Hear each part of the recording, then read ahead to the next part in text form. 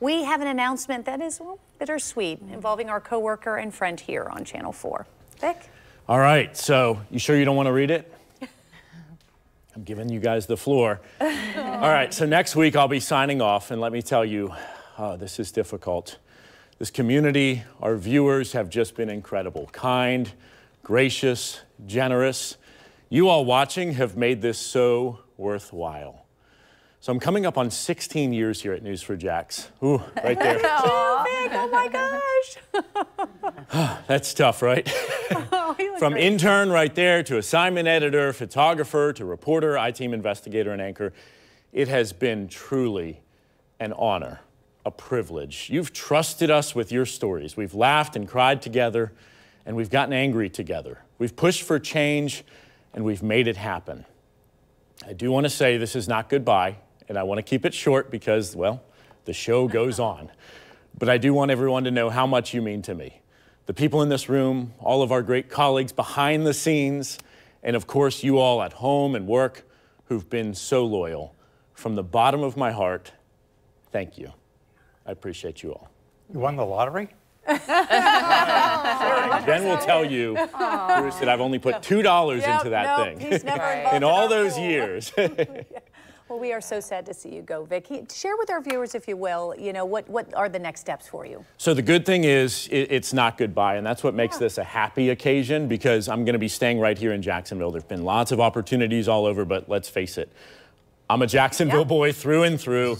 This is home. This is where my family is. This is where my friends are. This is where my heart is, okay?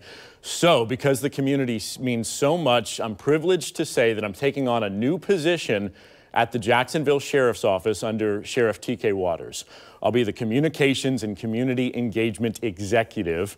After more than a decade reporting, I know the great work our first responders do here.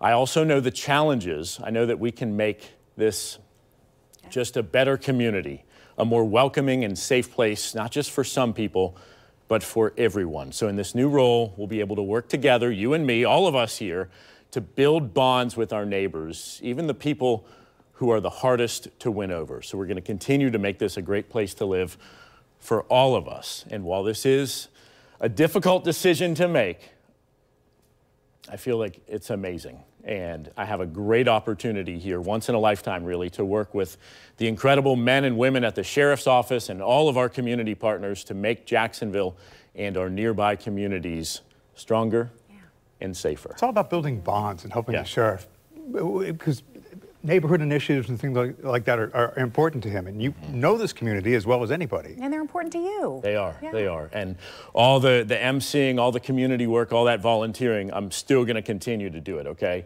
So I'm still going to be out there. We have some time with you. We got a week, yeah. Okay, so when is your, to people. Yeah, when is your last day? Next Wednesday. Okay, all right. It's April the 3rd. All right, so we're going to have some surprises planned. Okay. We're going to miss you, Vic, for sure. Well, I miss you all, and I appreciate you all. And look, we see the team right here, but the team behind the scenes is just top notch. The big family in the newsroom, for sure. And it is family. That is the word, family here. Well, Tears will flow on Wednesday, for sure. Yep. Just You've got my number. Give me a call. And you know we'll be calling. Yes, you will. All right. Yes, you will.